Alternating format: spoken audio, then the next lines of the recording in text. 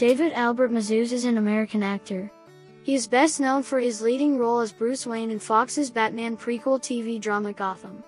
Mazouz started his acting career with several guest roles before joining the Fox TV series Touch, for which he was nominated for a Young Artist Award. He has had leading roles in the films The Game's Maker and The Darkness. Mazouz was born in Los Angeles, to a Sephardic Jewish family. His father Michel Mazouz is a medical doctor from Tunisia, and his mother Rachel Cohen is a psychotherapist whose parents are from Greece. He has a sister, Rebecca.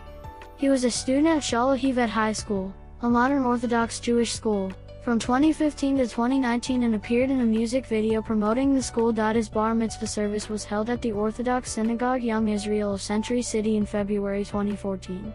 In fall 2019, he began attending Stanford University studying economics, psychology, and computer science. In the class of 2023, Mazouz started his career in commercials at age 8. In 2012, he played the role of mute Jacob Jake Boom in the TV series Touch. Mazouz has appeared in several television series including Mike and Molly, Gotham, The Office, and Criminal Minds.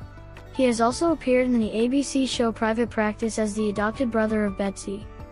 From 2014 to 2019, Mazouz portrayed a younger version of Bruce Wayne, and eventually the superhero Batman, in Fox's action crime TV series Gotham.